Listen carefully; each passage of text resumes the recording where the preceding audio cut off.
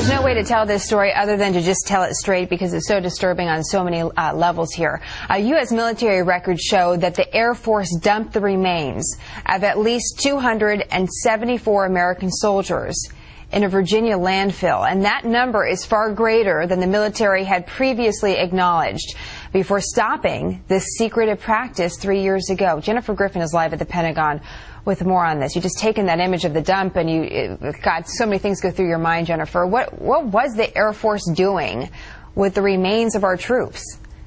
Well, Jenna, this is the type of story that should rock this building and should cause heads to roll at the Air Force. I remember when Secretary Gates found out 3 years ago that the Dover mortuary was taking the cremated remains of service members and cremating them in a pet cemetery mortuary. That, it appears, was just the tip of the iceberg. What has been revealed in a investigation by the Washington Post is that the Air Force, which runs Dover mortuary, was essentially taking the remains of 274 military personnel, as you mentioned, the parts of those who had been killed between 2004 and 2008. There were more than 1,700 fragments that were cremated and sent to this King George landfill in Virginia, essentially a trash dump.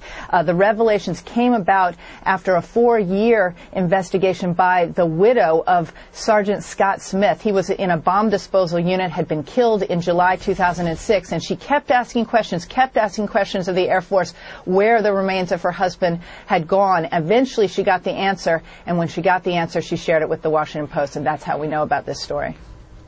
This is unbelievable. You mentioned that this is a type of story that should rock the building that you're in. Is it? Are we getting that type of reaction from the Pentagon?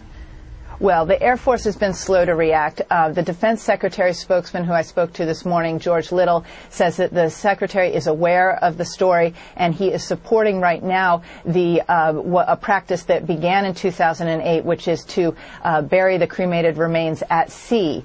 But the Air Force says that there were so many pieces coming back from the wars in Iraq and Afghanistan that they could not DNA match all of those fragments. And what I know from my experience when I covered suicide bombings in Israel, Israel had a very, very quick system to match all the DNA of anybody who was killed in a suicide bomb blast so that they could be given a proper Jewish burial within 24 hours. So the fact that the Air Force says that there wasn't a technique to match those fragments just is not true from my experience. Jenna. This is really interesting context. A very upsetting story. We'll continue to keep our viewers up to date on.